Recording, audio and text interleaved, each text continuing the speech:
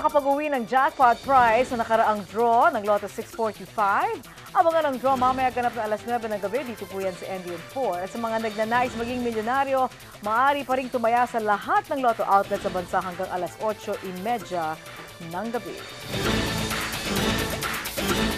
Samantala po naman, humingi ng isang linggong palugit ang Supreme Court Investigating Committee sa pagsumite nito ng report kaugnay ng September 26 bar exam blast. Ayon kay Supreme Court Administrator Maidos Marquez, hinayaan na ng mataas na hukuman ng NBI na manguna sa investigasyon. Ito'y dahil sa malapit na ito sa pagsasagawa ng pag-aresto sa mga salarin. Inaasahan na makapagbibigay ng detalye ang komite sa susunod na linggo.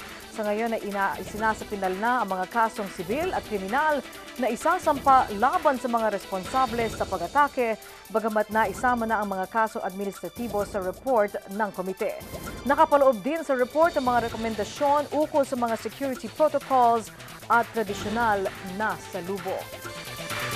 The committee created to investigate the violence that occurred during the culmination of the 2010 bar examinations. The committee is requesting for a 1-week extension.